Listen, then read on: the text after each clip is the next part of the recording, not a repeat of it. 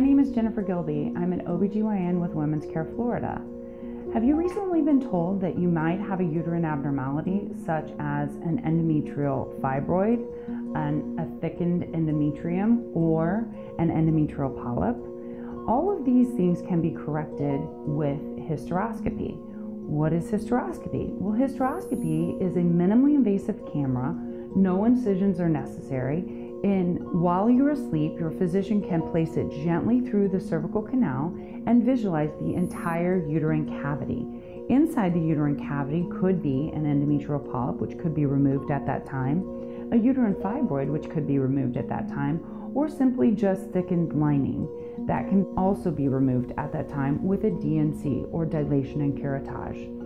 Hysteroscopy is a very successful, minimally invasive way for your physician to directly visualize the inside of the uterine cavity, diagnose specifically as to what your problem may be, and resolve that problem very simply on an outpatient basis.